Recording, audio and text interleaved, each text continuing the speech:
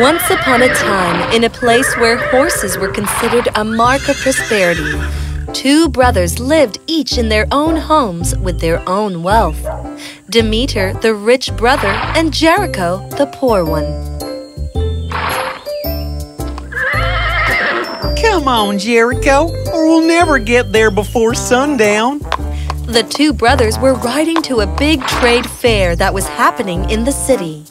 Just as they were about to leave, Jericho's daughter got there. "Please, Father, let me come with you." It is a long way, my dear, and you will get tired. "I have always wanted to see the city. Please, Father."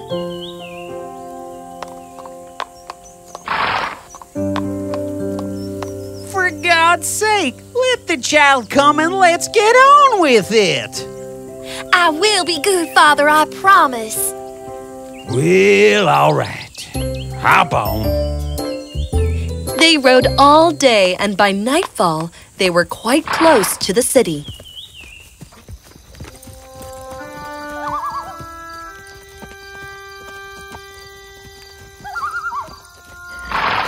Let's find a place to rest for the night, and in the morning we shall ride into the city.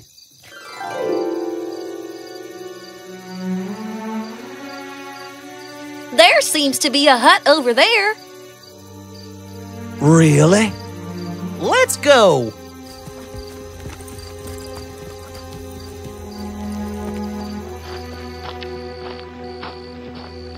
This is not a hut, but a stable. A good place to rest for the night. Look, there is plenty of water and food for the horses, too. What an exciting place to spend the night. All right. Now let's have our dinner and go to sleep. So, the three of them made the stable their home for the night. The next morning, they awoke early and got ready to resume their journey. Come on, Nora. We have to leave. Coming, Father. What was that? Look! Did our mare give birth to a foal last night? Had your mare given birth to it, the foal would have stood next to her. But it has come to my stallion. But, Uncle, how can a stallion give birth? That's true, brother. And it even looks like our mare. That's right. Give it some food and water, and then hand over my foal to me. But, brother, Horses don't come in 100 colors, Jericho. Maybe this foal was just lost in the forest and has come here to my stallion. Whatever it is, had your mare been its mother, it would have gone straight to her. Since it has come to my stallion, it belongs to me.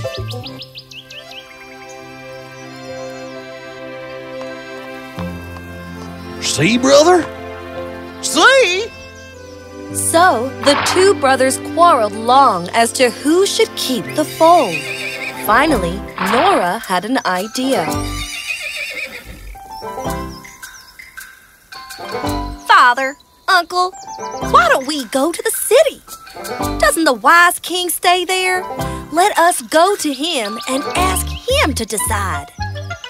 She is right, brother. Yes, your daughter is smarter than you are. Let's go. They reached the gates of the city.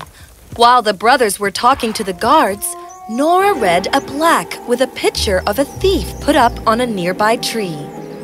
The plaque read, "Thief, whoever tells the king about his whereabouts will get a reward of 100 ducats." The brothers told the king everything. Well, what do you think? This is really difficult, Your Highness. Had the mare been the mother of the foal would have drank her milk. But the foal does not really belong to the rich brother either. He is only quarreling for greed.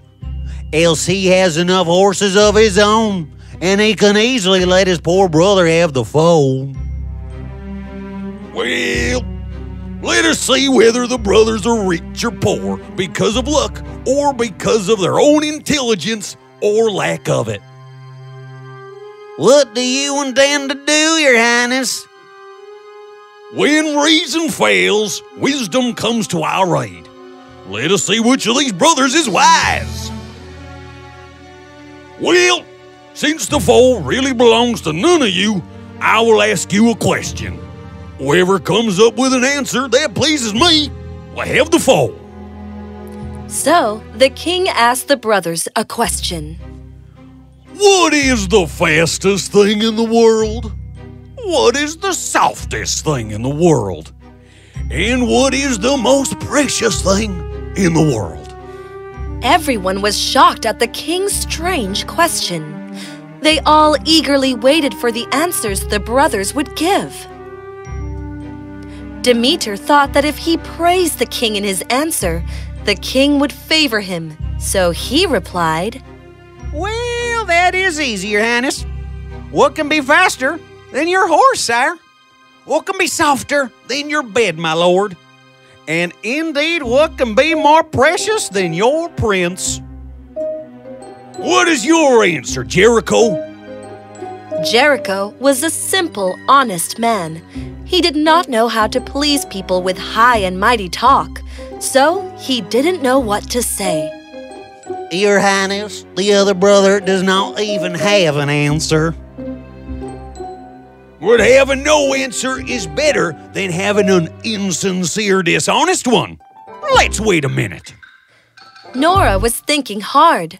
She wanted to give an honest answer, and then suddenly it occurred to her. Excuse me, Your Highness. Can I reply in place of my father? Sure, why not?